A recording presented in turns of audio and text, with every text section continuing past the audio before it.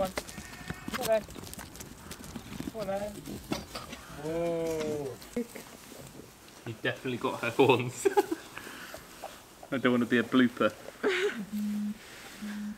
Thought we'd give you the walk around. We've got the goats to sort. And then I've got to go out feed the sheep, but goats is the main problem because we might be due a vet visit today if we can't sort something.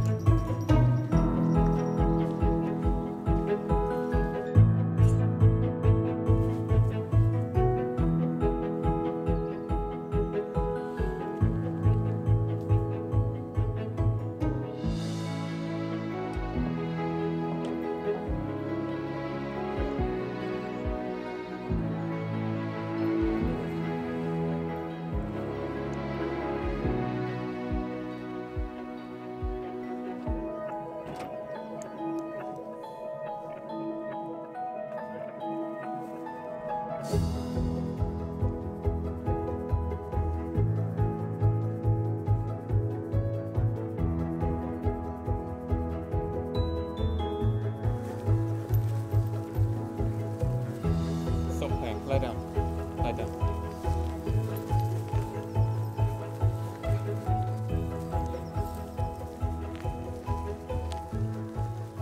That's Samson there. So he's going to come out, he's going to get back on his holiday. He can go back into the barn. Have a bit of respite from the girls. And the next job will be to walk the lambs down from the far field. And they can all go in. You can see that where they were tucked, they've got the green mark on the back. Just in case that rubs off, we transferred a little green dot to the back of the neck. So once we've made sure that all of the ewes have got a green dot, we know we're going to be easily able to identify them. Then we'll mix in the lambs. And then very soon, in the next probably 2 weeks, we need to get a scanner in to get all these girls scanned to see what the numbers are like. Hopefully most of these are going to be twins, but it wouldn't be that bad if a couple of the shillings had singles, and then fingers crossed not too many triplets. Although I think one, if not two of these, did 3 last year and they managed fine. And for those of you who are new to the channel, we keep 2 breeds of sheep, which we probably shouldn't have done in our first year. We've got South Downs, which are these guys. This is the ram. And then I think we've got 10 ewes. And then the Clins, which are these, well, I kind of call them vanilla sheep because they just look like a typical sheep. But they're great, they're really easy to look after, great mums. We have 11 of those, and then Samson's the big ram for those guys. So I'm not sure if we're going to carry on with 2 next year, especially as we're growing the goat herd.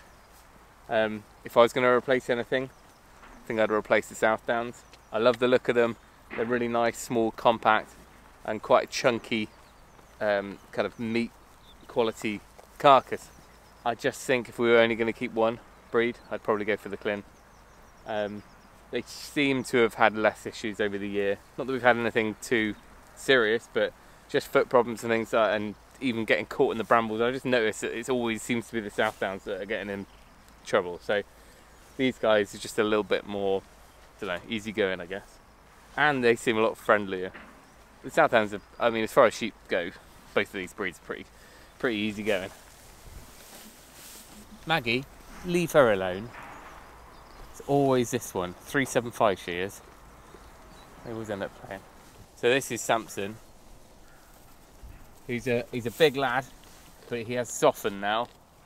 Remember when we got him back in November, he was permanent beast mode.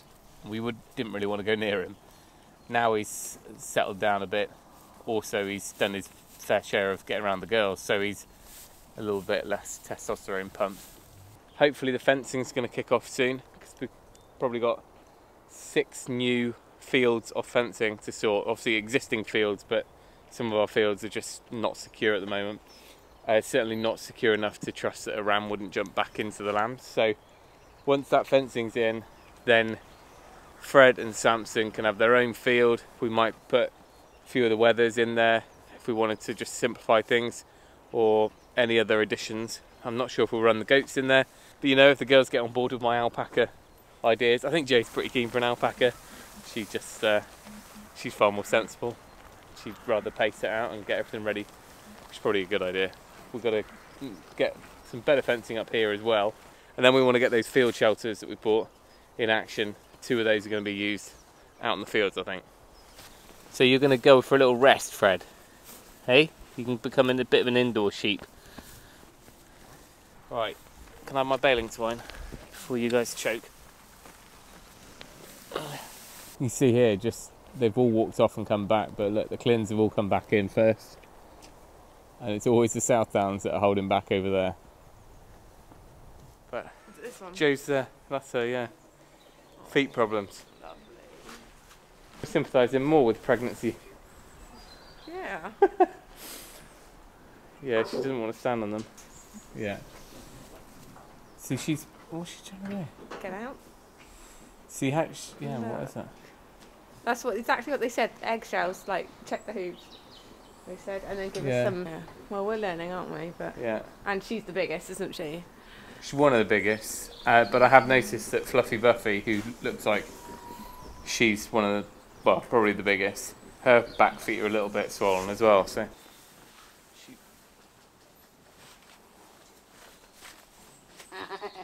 It's okay. I don't think they are. I don't think that's something that needs to be trimmed, but.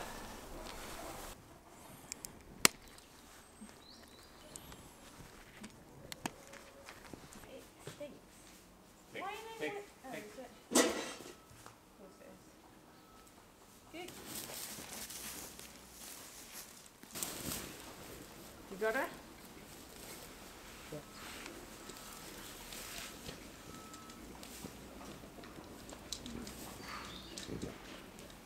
No.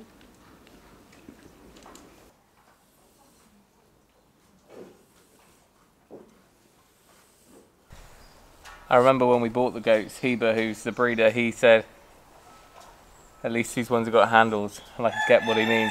Imagine doing this with nothing to hold on to. Yeah, you're right, with the sheep you have something called a turnover crate. So they get in it and you spin them, but we have to do these a bit like horses. Right, we're going to try and do the front feet of this one, the one that's a bit unwell. We're working our way through them, taking it in turns. It's like, do you either get backache or do you get horns in your crotch? I've had both now. Yeah. Let's do her. In theory, these farm videos shouldn't need as much editing, should they? Are you alright to horn her? Yeah. You've definitely got her horns. I don't want to be a blooper.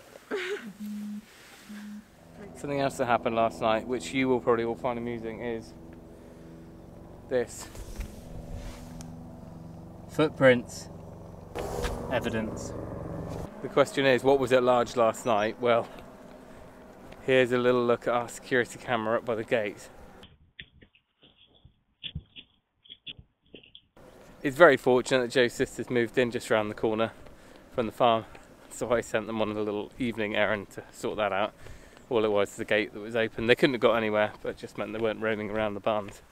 I've been keeping them off the bottom meadow because it gets really soft underfoot down here. It's good to rest the ground anyway, but at the moment it's hard, it's frozen, so there is grass down here. It's not a bad thing for them to come down and have a bite, but I'd rather they're just up there at where I know where they are. Shh. Come by. Good girl. Up. Ah. Good girl. Wait, here. Go on, girl. Back. Here.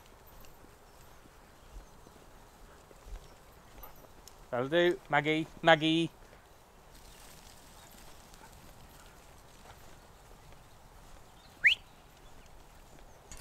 they're all going to want to go back up into the hill field, but I've shut that off because the pigs are getting out.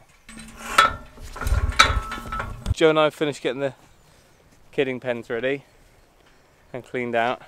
I've just spoken to the vets. Well, spoken to the office, and the vet's going to give me a call in a minute and either come out or just talk things through on the phone. We'll leave them to it. We've put them through enough stress with our hoof trimming shenanigans already. Some good guesses on last week's video. I think 12 was the most popular guess for how many kids there'll be. I think one of them, I've got the feeling we're going to end up with one set of 3 or even 4. 11's what I'm hoping for. Anyway, we'll see. Maggie in the car.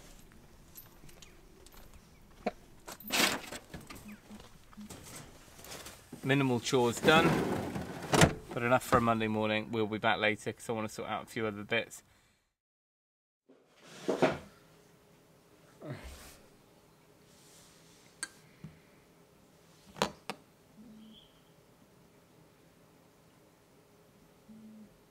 Popped home for a cup of tea and do a bit of editing. Camera's already gone.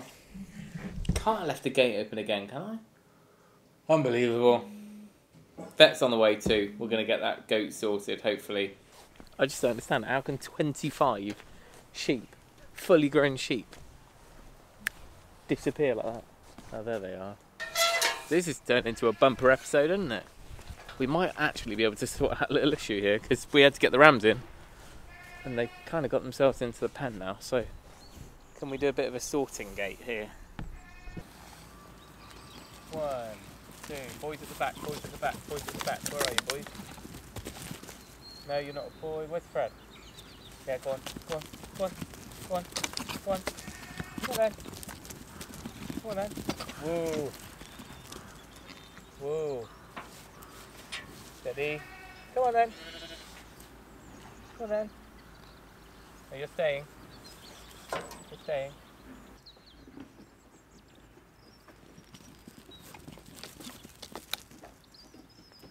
You stay there. That leaves us 4. 2 boys, 2 girls. Let's get them in a pen and then lose the girls.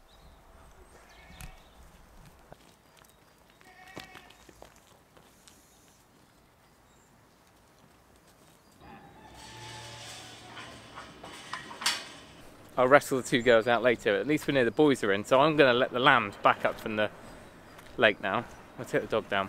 Vet's going to be about 45 minutes, so it gives me time to get down, turn off the solar charger. I'll bring that up, put it on the pigs temporarily, and you can come and enjoy the walk with me.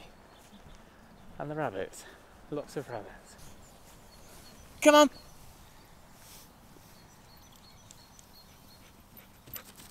Good girl. Go on, go on. Hello?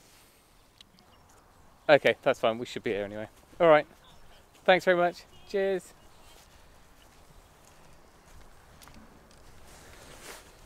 We just got knocked down the list.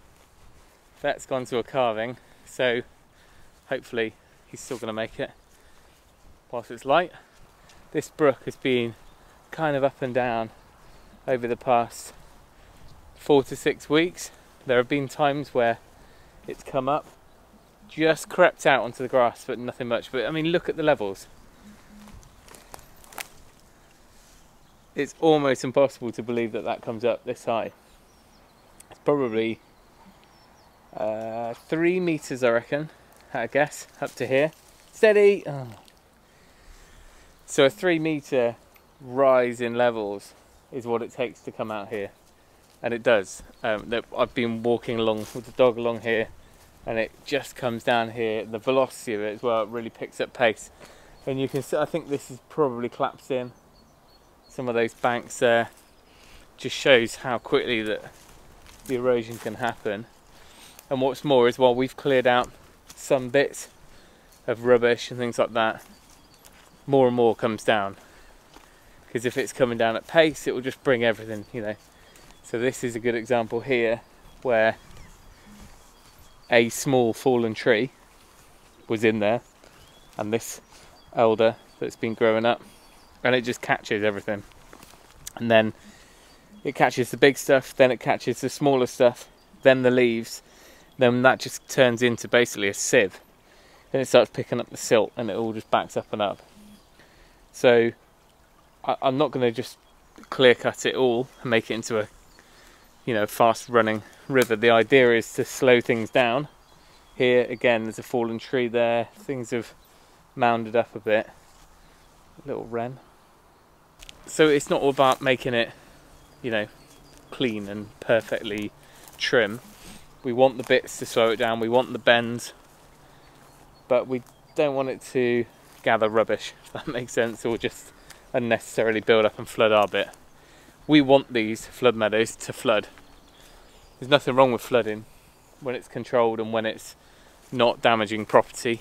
We keep the livestock off here this time of year, so the 5 acres that side, the 4 or 5 this side can benefit from that, because flooding brings nutrients. You know, you talk about soil erosion, running off and runoff of everyone else's land further upstream.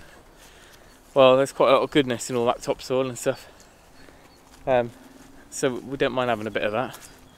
So we benefit from it, and when Ben came over back in the summer and we dug some test sample spots along here, the fertility, I think he graded it as an 8 out of 10. You know, it was great. Everything was going right in the right way. So that flooding has probably helped that over the years. So the last thing we want to do is, you know, lose that fertility on tap, basically. Sorry, lammies, no food today. You've got to work for it and go and find your mums. Steady. The water is not defrosted one bit yet. Frozen solid. Looks like someone's jumped over here. Turn it off. See, it's flashing red, or it's red. It's not charging well, which I guess is to be expected, but it'd be nice to know it ran through the winter. It still goes out a hell of a shock, just not the frequency is just low. It's like a pulse every 3 or 4 seconds, so I might take the battery out of here, put it on charge overnight. Come on then. Come on. 1, 2, 3, 4, 5, 6, 7, 8, 9, 10, 11, 12, 13, 14, 15, 17, 18 with a limp.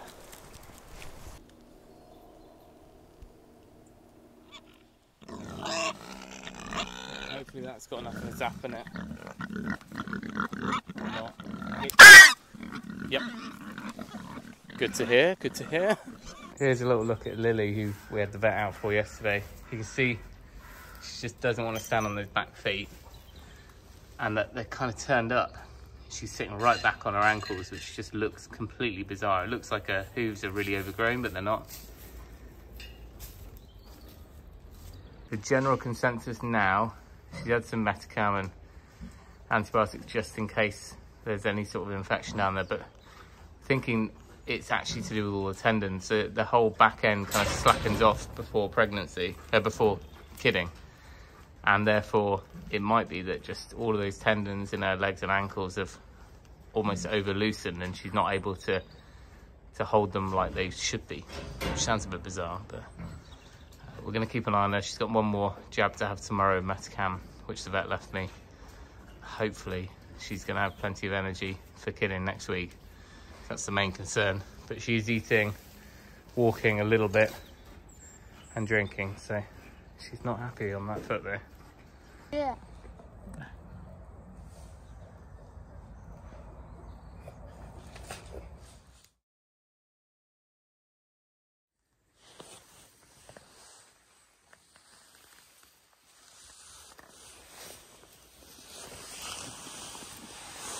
Okay.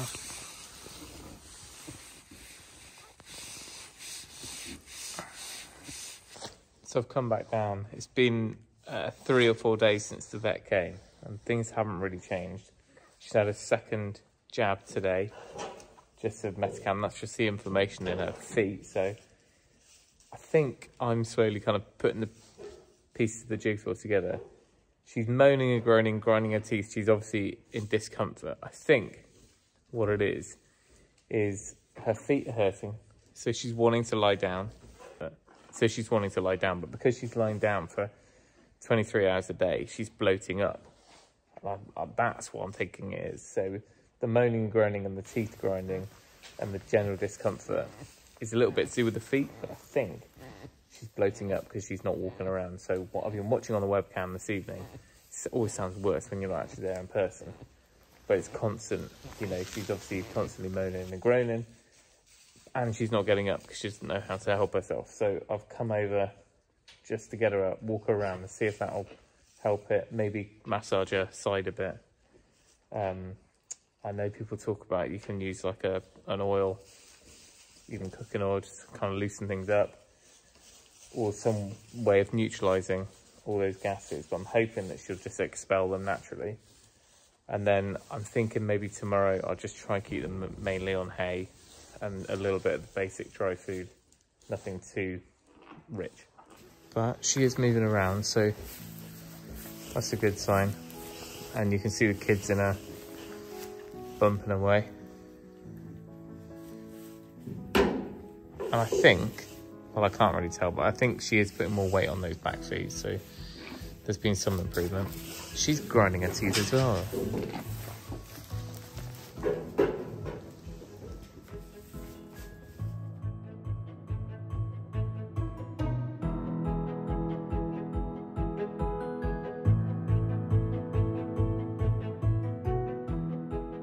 If you're on Instagram, head over and we'll probably put some more updates on the goats on there live, and also on the poorly goat, just to make sure she's back on form, ready for the big day. Anyway, take care everyone, and we will see you next time.